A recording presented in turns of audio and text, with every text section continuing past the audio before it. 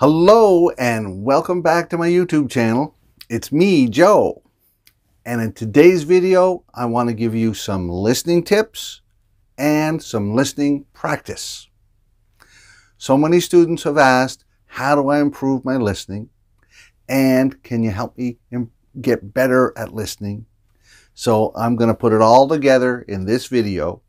I'm going to give you 5 tips and 3 stories to practice with. Okay, to practice those tips with. So let's get started. The first tip is predict from titles and headlines. Okay, if you're doing a listening exercise, usually it'll have a title or a headline of some kind. Read that and try and figure out what you're going to hear. Predict the kind of information you're going to hear. Is it about sports? Is it about shopping? Is it about English grammar? Whatever. The better you can predict, then the better you're going to be able to listen and hear those details. Okay? Number 2 is listen for key words. So the key words in English are the nouns and the verbs. Those are the content words. They let you know what is happening, what the story is about. So listen carefully for them. Tip number 3 is listen for the tense. Okay, the verb tenses, is it talking about now, the present tense? Something in the future happening? Or is it going back into the past? Listen carefully for the tense so you'll know when that story is taking place. Tip number 4 is actually don't practice listening. You have to read.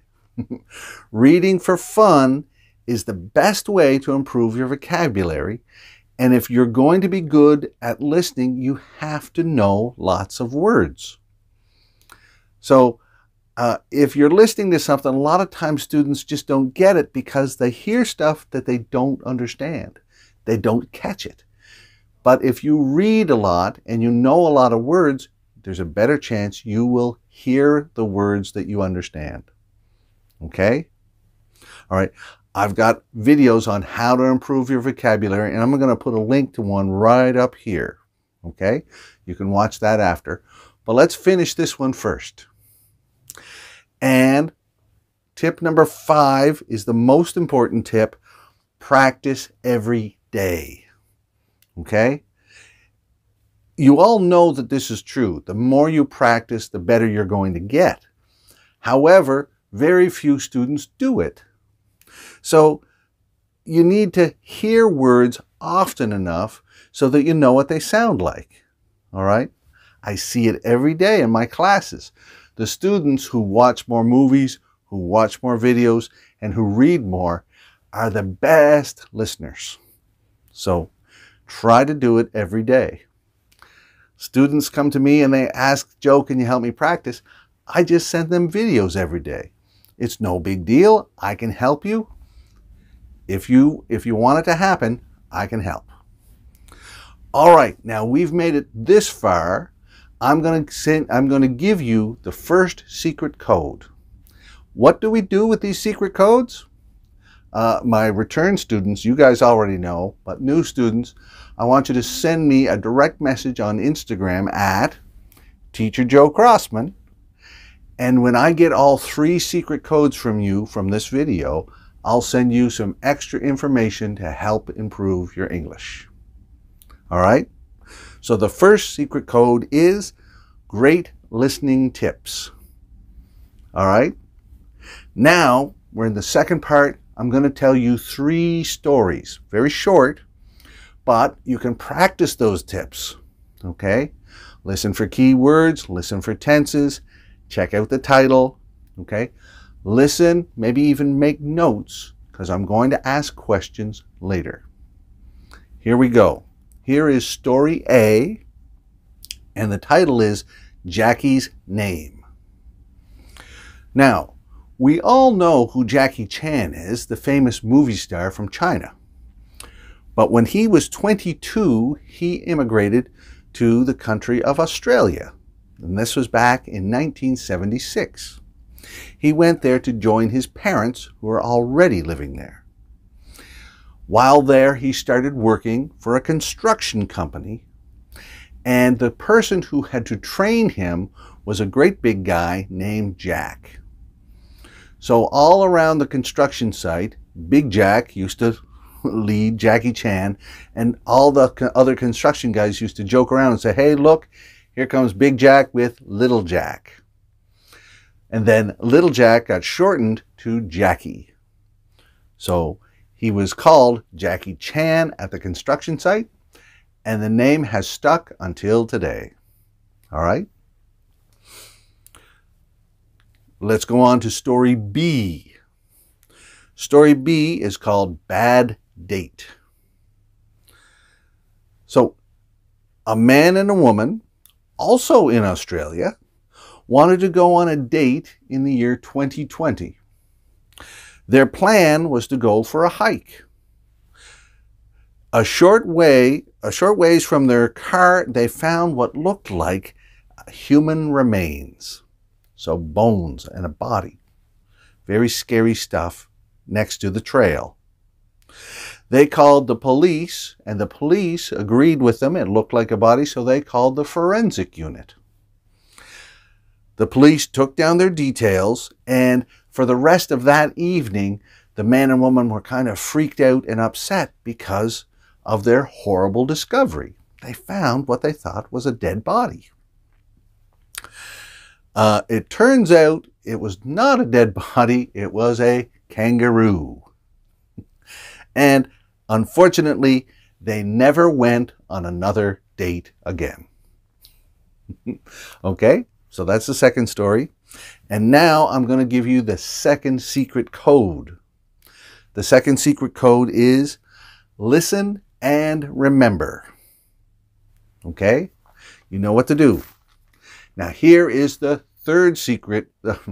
Here is the third story, and afterwards I'm going to ask you questions, so be ready.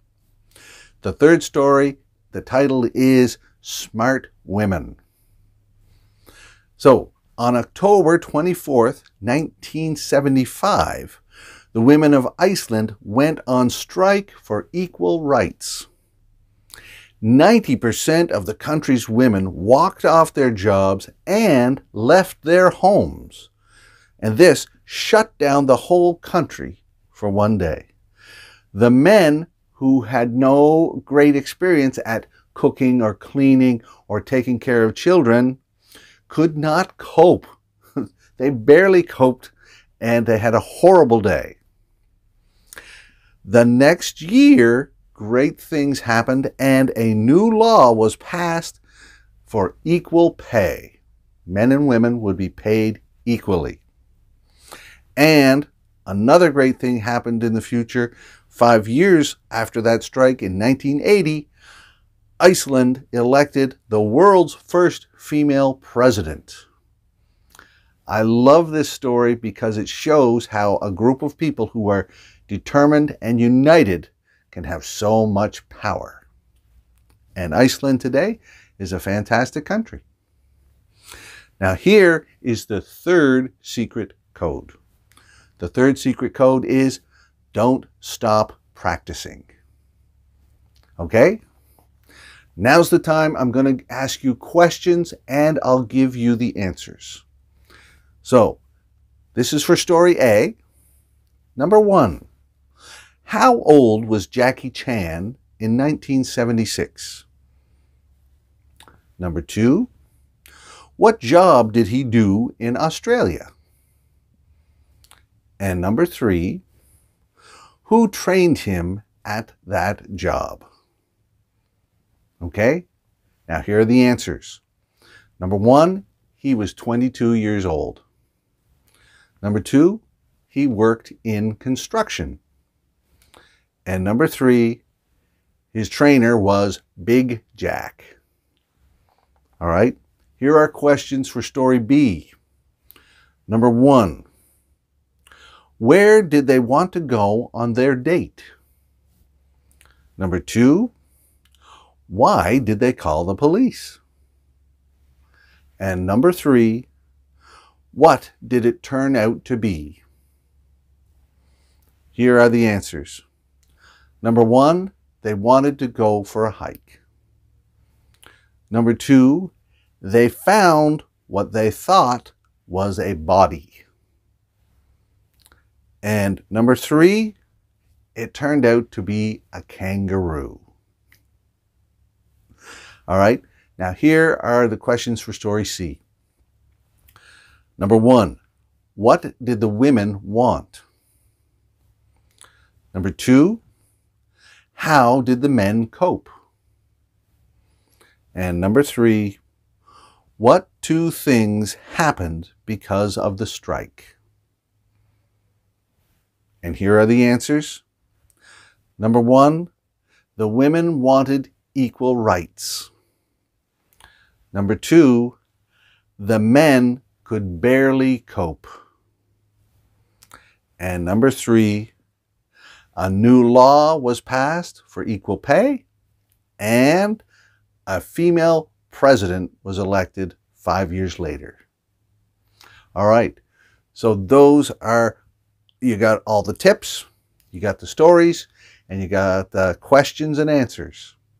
I hope you've enjoyed this video. If you got to go back and you want to listen to the stories again and get some more practice, that's a great idea. All right. And I'm going, if you want to keep practicing, I'm going to put a link right here. So you can click on that and you can see me again. Perhaps check out my beard. I'll have a different shirt on. But the most important thing is that you keep learning English. All right. By the way, are you going to practice some more tomorrow? Let me know down in the comments below. That's it for now. See you later.